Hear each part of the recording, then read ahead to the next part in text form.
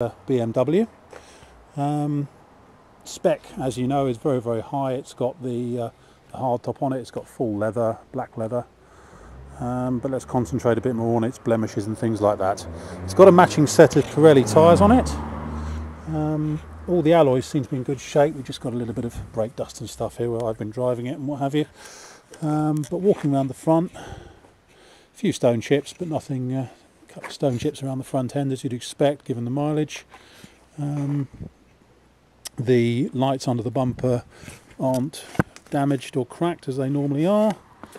We've got the later style white indicator units front and rear on it. All nice down the near side. It's all very good there. There's a slight scratch, as you can see here, possibly just on the near side door. Let's look inside for a moment. Lovely interior. It's a non-smoker's car. It's also got, I think, the high power Harman Kardon system, so it's got the double speakers, but all very, very nicely specified. As we've said, a couple of tiny white marks on the leather, but they will probably come out with a bit of leather feed. Personally, I'd remove that hands-free kick, it gets in the way when you're reversing. All very, very nice in the back as well. Doesn't need a valet, it's all been done. I think it's hardly been sat in. We've got 3 tiny parking dinks on the near side rear wing here, just underneath the window.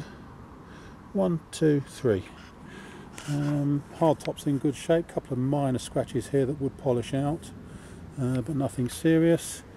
So matching set of Pirellis, all good around here. All good around the bumper corner. The only real blemish I can find on it is just down here, where you've got a bit of rust just starting to come through on the back of the offside rear arch. The lip still feels fairly secure, and a tiny bit of touching in that's been done on the petrol flap there. Let's have a look in here. Driver's seat, excellent. No real wear on the driver's seat bolster at all. Carpets are good, so it's a non-smoker's car. Can't really fault the interior at all.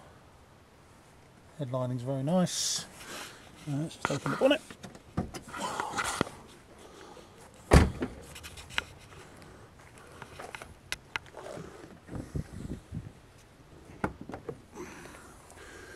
Clean as a whistle under there.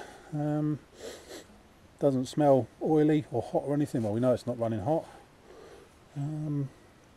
I've just been out for a 20-mile drive in it, and I can still touch it, just about. But no, super car all round.